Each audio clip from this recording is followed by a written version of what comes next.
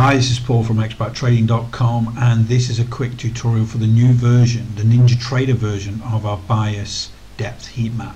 It's a subchart and it looks at 6 different time frames. So when we're on scalping at the moment, for this example, it will go up 6 time frames and tell you what that bias is on those different time frames.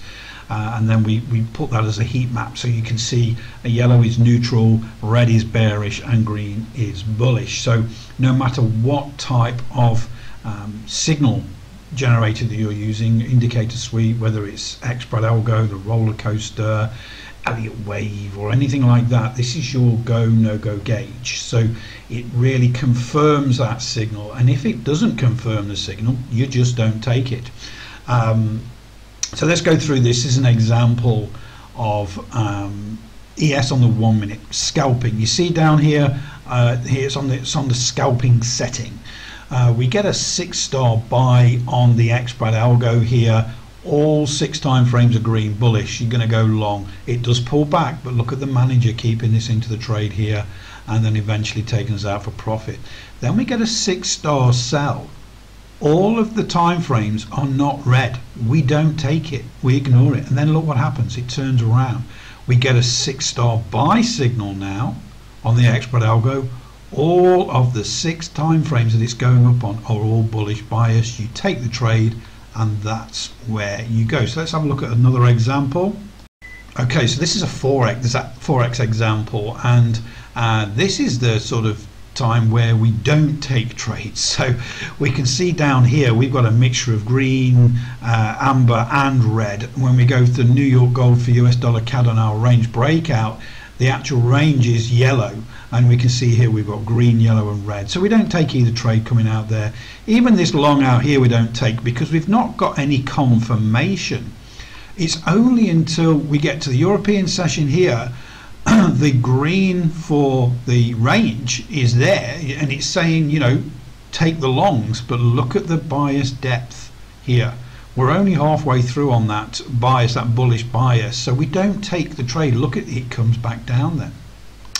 On the London we get an amber, so we don't take a trade. But look now, as we start to come back down through that original New York gold opening range from Friday, all of the bias turns red, all 6 time frames. So this is now the time to trade that that particular range breakout strategy. So have a look at another example. Okay, so this time we're using ES with a roller coaster, and we are we're looking for those confirmations. So this is using the 5,000 volume chart on ES, which is pretty good on the roller coaster here, but again this shows you when and when not to take the trade, the go no go gauge. So at this point here on Friday we got a signal to go long. All of the time frames were bullish. We had a big depth here of bullish bias, and we took the trade, and it was a great trade. Eventually took out a trailing stop at this point. And then this roller coaster then looks for shorts, but look here, even though we get the signal, we have got a total mixture on the bias depth heat map here. We've got green, amber, red, amber. Don't take the trade. We come back up on the roller coaster, we're looking for a long trade here. The bias depth is confirming that in all of those 6 time frames it's looking up on are bullish, so we take the trade. Again, it keeps you out of danger. So this is one more example. I'm on the swing trading setting now on the bias depth heat map, and this is into on the daily time frame. So stocks, we've got the wave 4 pull back into here. When we look at the Elliott wave, this is a good looking 5th wave trade, but how can we get that entry? When we pull him back on this wave 4, we can see we've got red, amber, green all in there. As it starts to move away, we're starting to get more and more go green, and on this candle here, this green candle, the bias depth heat map, which is looking up from the daily time frame, it's looking up all of those time frames, higher time frames, and it's saying this is bullish. That's when to get that entry for that swing trade on into. We also get a 6-star buy on the xBrat algo. Again, it's telling you on the bias depth that all time frames are bullish, and then there you go. So that trade continued to go until the manager took us out at 662. That entry there was 552. Okay, so $110 move there.